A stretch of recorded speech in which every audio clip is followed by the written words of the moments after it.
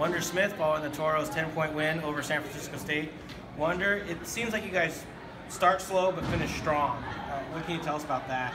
Right now we're just building up chemistry, trying to learn how to play with each other. So as the game progresses, that's when we start learning like where to attack and stuff. That's when we start pulling away at the end. So since you've actually started playing a couple of games ago, you've been an outstanding achiever. How do you feel your performance has been as of late? Coaches and teammates trusted me, so that's a big part of it, and just looking to play my game, be myself.